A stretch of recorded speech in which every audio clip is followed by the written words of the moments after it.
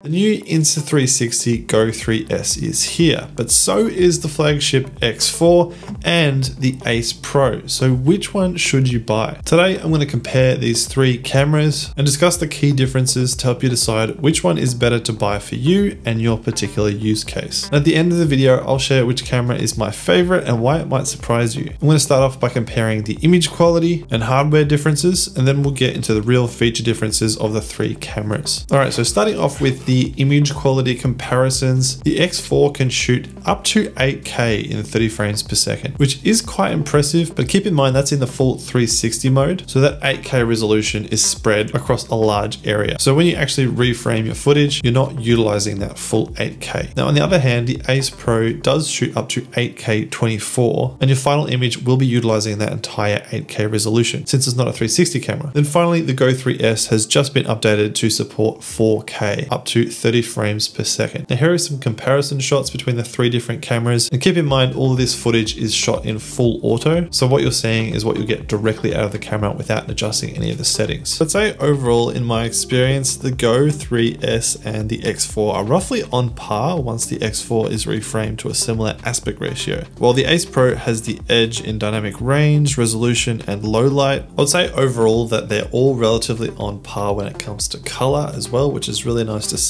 The X4 and the Go 3S also perform decently in low light in my opinion, as you can see, but the pure video mode on the Ace Pro again has the edge. Although I have noticed a bit of graininess with the pure video mode, so while the Go 3 and the X4 overall have dimmer images, they tend to be a bit cleaner. Overall, in my opinion, the Ace Pro comes out on top when it comes to pure image quality because you're utilizing that full 8K sensor plus its superior low light capability. However, the X4 and the Go 3S still both look great in my opinion. You really just have to keep in mind that with the X4 you can't zoom in too far because again it's like zooming in on a small portion of an 8K image. The closer you zoom, the worse it's going to look, but if you keep it at a relatively normal field of view, then you definitely won't be disappointed with the X4 image quality. And the Go 3S has actually jumped in quality quite a lot from the Go 3. I did a whole other video about the Go 3 versus the Go 3S, but the 3S image quality has jumped not only in resolution but also in dynamic range and color accuracy. All right, so let's move on to the actual hardware of these three cameras. Starting off with the size and weight, the X4 comes in as the biggest camera of the three, followed by the Ace Pro, and then the Go 3S comes in as the smallest. The X4 weighs 203 grams, the Ace Pro is 179.8 grams, and the Go 3S is 135.4. And while that might not sound like much, when you put them on the end of a selfie stick, you can actually feel the weight difference quite significantly. Now, even with the X4 at just over 200 grams, I personally have definitely not experienced any fatigue or anything like that holding this up on a selfie stick for extended periods of time. It's definitely not that heavy, so I don't think you'll have any issues with the weight of these different cameras. In terms of size, they all comfortably fit in my pocket. However, when you take the actual Go 3 camera out of the action pod, it's significantly smaller than the other cameras, which depending on what you're wanting to shoot could be a clear advantage over the other two. Next, let's talk about the battery life of these cameras. Now, the X4 has a capacity of 2,290 milliamp hours with a claimed runtime on the website of about 135 minutes, shooting in 5.7K at 30 frames per second. The Ace Pro's battery capacity is actually a bit smaller at 1,650 milliamp hours, with the runtime a little shorter as well at 100 minutes, and this is recording in 4K 30 active HDR. Then finally, the battery of the Go 3S comes in at a total of 1,580 milliamp hours with 310 milliamp hours in the actual Go 3S camera. Now, the Insta360 website claims that the camera itself will run for 38 minutes, shooting in 1080p 30, while if you combine it with the action pod, you'll get 140 minutes, shooting in 1080 30. In my personal experience, I've filmed for 2 hours straight on this in 4K before the battery was exhausted. Now, just before I get into the features, I want to take a moment to talk about Magic Mind. Magic Mind is a subscription-based nootropic shot made up of all natural ingredients, which is designed to give you clear mental focus, boosted motivation, and lower stress levels for 8+ hours. I take it with my morning coffee, and it helps keep me productive right into my evenings, which is incredible for me as someone who is self-employed. And the fact that it's subscription-based makes it incredibly convenient. You just set up your subscription once on the Magic Mind website, and then you just wait for it to arrive each month. Plus, you get free shipping, and there's a 100% no questions asked money-back guarantee if you don't like it after your first purchase, which means you can try it out risk-free. And then in the future, if you need to cancel your subscription is as easy as logging into the Magic Mind portal and hitting cancel. You can even skip a month or adjust the frequency of your deliveries. There are 15 bottle or 30 bottle subscriptions which are designed to be used either every day or every second day, depending on how much focus you need. Personally, I use it on weekdays when I'm working and then skip on weekends. Just for today's video, I've partnered with Magic Mind to give you an exclusive 20% discount on your next order. And this will apply if you've used my free trial code, you're a new customer, or you're an existing Magic Mind subscriber. Check out the description for the link to Magic Mind and that exclusive discount code. All right, now let's talk about the features of these three different cameras. Now, I just want to quickly touch on the similar features because they do have some similarities being from the same manufacturer. First of all, they all have a very similar UI. So if you've ever used an Insta360 camera, you'll be very at home with all three. All three have great stabilization built in. That goes without saying for these Insta360 cameras. And this includes horizon lock in all three cameras. All three also have gesture controls, which is really nice to see. And they're all waterproof to 10 meters. With the only caveat being that the X4 technically needs a dive case to get clear images underwater. So if you're planning on buying one of these specifically for use in water, that's worth keeping in mind. Now, they all also have a lot of the same video and photo modes, including time-lapse, time shift, loop recording, star lapse, photo and video modes. But there's a few unique modes to each camera, which I want to just point out. So the X4 has a bullet time mode, which I've shown in previous videos. But if you buy the bullet time accessory, you can use it to get these kind of cool shots of swinging the camera in slow motion around your head. And then the X4 also has me mode, which is used in single lens mode, which basically cuts out the need to reframe your video in post, since the camera will always be pointing towards you. Then with the Ace Pro, you've got pure video mode, and pure video is designed to be used in low light. And I already touched on this with the image quality comparisons, but it really does give you superior low light capabilities. And then with the Go 3S, you've got the recently added interval video mode, which basically lets you automatically capture vlogs by enabling the camera to automatically turn on and off at set intervals throughout the day to capture moments, which you can then stitch together in post using the Insta360 app. Moving on with some more unique features, let's talk about the lenses of these three different cameras. So the X4 obviously has a full 360-degree view, which is enabled by having dual lenses on either side of the camera. Now, this is obviously a huge benefit in the sense that it enables you to capture everything that's happening around you all at once, which also means you don't have to worry as much in the moment about where you've got your camera positioned, because you can always reframe it later in post. This is personally one of my favorite things about the X4, because it means, especially when you're shooting action footage, you can really focus on just enjoying the moment rather than having to worry about where your camera is pointed. The downside of this is that you do have to spend a bit more time in post reframing all of your shots, unless using that me mode. Then the Ace Pro has a single wide angle lens, which has been co-engineered with Leica, which is pretty cool. And it's a 35mm equivalent of a 16mm field of view focal length with an aperture of f2.6. Now, to me, the benefit of having a single lens over a 360 lens is that there's less work in post and you get a higher quality image. Now, while you do have that upside of having less work in post because you don't have to reframe it, you have the flip side, which is the downside of having to spend more time setting up and framing your shot in the moment while you're filming. And then this is somewhat similar with the Go 3S, which is also a 16mm focal length equivalent with an aperture of f2.8. Again, the benefit is that there's less work in post because you don't have to reframe, and also you can get really unique angles. Since the camera is so small and you can pop it out of the action pod, you can put it in places that you just can't put the other two cameras, which makes for some really interesting shots. Again, the downside is just the fact that you have to be more conscious of your framing and your shots while you're in the moment filming, rather than just being able to freely shoot and then reframe later. Now, when it comes to the screens, the X4 has the biggest at 2.5 inches, and it's also fixed on one side of the camera. Next, we've got the Ace Pro with a screen size of 2.42 inches, which can also be flipped up, which is really nice and very handy. And it's also got a small little screen on the front so that you can quickly see what mode you're in and the settings you're shooting with. Then finally, you've got the Go 3S with a smaller screen of 2.2 inches. However, this is also a flip up screen, which comes in very handy, especially when you're wanting to shoot a vlog or something like that, or even just frame your shot more easily while you're filming. Next, in terms of storage, both the X4 and the Ace Pro have removable SD card storages. They've got no internal storage, which basically means you're free to use as much storage as you need, which is really nice. Obviously, the downside is you have to spend more money to get storage, while the Go 3S has internal storage. It comes in a 64GB or a 128GB model, and this one has no removable storage. So you're limited to the model that you've bought. Next, let's talk about mounting options. So the X4 has a 1/4 inch thread in the bottom, so you can mount it to pretty much any camera accessory out there that supports 1/4 inch, like tripods, stands, or selfie sticks. And I'm personally a big fan of this. There's lots of camera accessories out there that support this, which means it's super versatile. Now this is in contrast to the Ace Pro and the Go 3S, which both have two different proprietary quick release mounting systems, which means you can't mount these cameras anywhere without the included quick release plates. Now the Go 3S quick release plate has a 1/4 inch thread on the bottom of it. However, if you lose that mount, then you pretty much can't mount the action pod. However, if you do take the camera out of the action pod, it's magnetic on the back, so you can just magnetically stick it to any metal surface and use that as a mount, which is nice. And the Ace Pro has a double pronged quick release mount included with the standard package. I still kind of wish that Insta360 included 1/4 inch threads on both the Ace Pro and the Go 3S by default. Obviously the plates solve this problem, but again, it's something worth keeping in mind. In terms of selfie stick invisibility, obviously the X4 will always make your selfie stick invisible because it's in the blind spot of the 360-degree view. However, if you're using a selfie stick with the Go 3S or the Ace Pro, it will be visible in your shots. So finally, in summary, the kind of main key differences between these three cameras is that the X4 enables you to just shoot without having to think too much about your framing, which to me is of huge benefit, especially if you're shooting action footage with a selfie stick. Then I think the image quality is going to be best with the Ace Pro. So if that's your highest priority, then the Ace Pro might be worth looking at. But then the Go 3S enables you to get the most unique and interesting angles because of that tiny size. So which is best for you? In my opinion, the X4 is best for people, like I said, who want to shoot a lot of action selfie shots, stuff like skateboarding, biking, or snowboarding, and you want the ability to be able to reframe, change your angle, and perfect your shot in post. Then I think the Ace Pro is also great for people wanting to get a lot of action footage and are happy with more of a POV angle rather than a selfie angle. I think it's also going to be best for people looking to shoot in low light a lot, or if you're just wanting to shoot your everyday life in the highest quality possible. And then I think the Go 3S is great for content creators in general who just want to spice up their footage or their B-roll with more interesting angles and shots that they can't normally get. I think to me it might be less suited to action. It might also be great for people who want to use an action camera hands-free really easily, since you can mount it to your chest or to your hat, and you're happy to spend more time perfecting your shot while you're filming. Now in terms of my personal favorite, if I had to keep just one of these cameras, I think I would actually keep the Ace Pro. And I think that might surprise people because people tend to gravitate towards the X4, but I think for me, I just love the Ace Pro because it has the best image quality, which I really value and prioritize. I love the bigger screen when compared to the Go 3S, and I actually quite like the look of the camera overall. I think it's got a really nice aesthetic, and it just gives me what I need, which is really quick and easy footage of my everyday life without having to worry too much about playing with any camera settings. But I do genuinely love each of these three cameras. Let me know if you have a favorite and which camera you own or which one you're thinking of buying. Don't forget to check out all of these cameras using the links in the description. If you use my links, it helps support my channel at no extra cost to you, and you also get a free accessory. And if you do want to see more on the Ace Pro, then check out my 6-month review right here.